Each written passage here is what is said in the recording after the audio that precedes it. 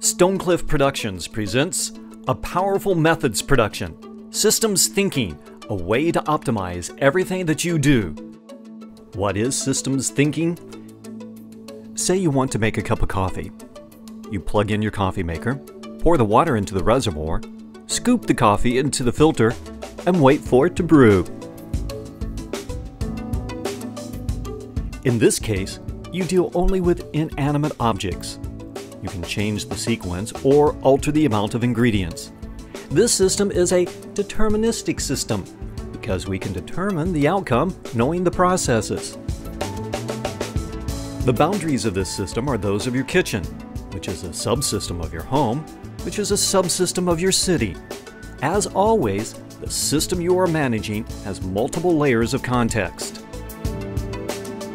This system is also called an open system, which has inputs and outputs. The input is converted to the output through a process.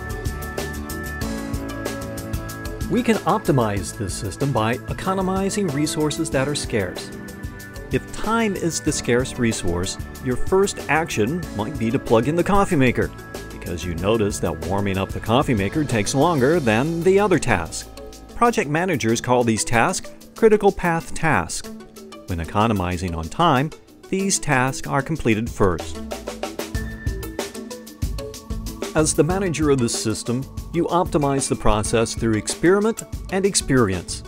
If you notice that you have to walk back and forth in the kitchen a lot to get the items you need, you may decide to arrange those items closer to where you are working. In this way, you have identified a barrier. If you notice that your coffee maker takes too long to warm up, you invest in a better one. In this way, you improve a tool. As the names apply, tools help the process go forward, barriers hold the process back.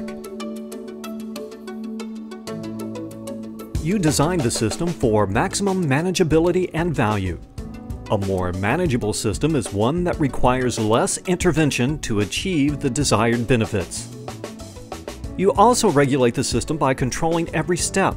At each step, you observe the output and then adjust the process as required. This is called a feedback loop. There is another kind of control loop called feed-forward, in which you monitor input variations and then adjust the process to compensate. System management involves regulating the input and process for the desired output.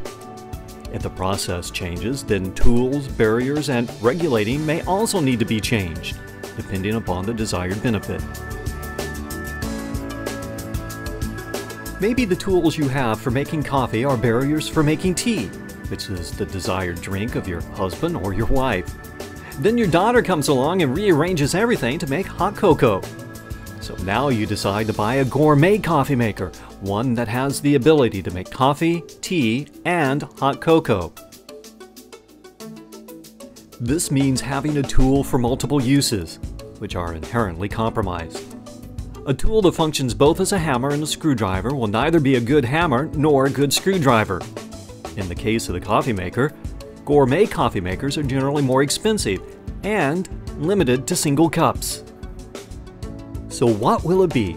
Separate tools for each duty or one tool to perform them all?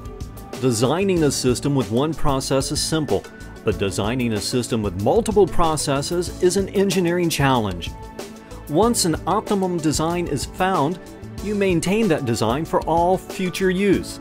This means you are building a system structure, which is a stable parameter of the system. Because you are the beneficiary of that cup of coffee and you incur the cost, including ownership of the kitchen, you have the incentive to optimize the process for maximum value. In economics, this is called private property. This is different than communal property or public property, where individuals do not own their property and thus have no incentive to optimize their systems. In managing public property, such as roads, we come together as sovereign individuals to form a society and elect representatives to manage the systems on our behalf. You've also established infrastructure through purchasing decisions. Your cup of coffee is made possible through a number of different companies located throughout the globe. Those companies profited whenever you purchased the coffee, and that allowed them to grow and expand. Consumers and producers choose the most profitable option. This is the basis of a free market economy. The key is choice. Choice is freedom. Now back to structure. Every system has structures, its stable parameters. Your kitchen has stable parameters that allow you to make that cup of coffee. But at the same time, they impose limitations on the process. For example, the walls of your kitchen and the arrangement of your cabinets and counters, they're all fixed. And you don't change them because, well, the cost is too great. But we cannot make cups of coffee by the millions in your kitchen. The structures of the system limit its capacity. There is only so much you can do to increase capacity. Beyond that, the structure must be redesigned. There are 3 distinct levels of optimization. 1. Optimization within the structures, or system management. 2. Optimization of the system structures, system design. Or 3. Optimization of the context structures, or global system design. Regulating the process of making the cup of coffee is system management. Rearranging or replacing the tools is system design.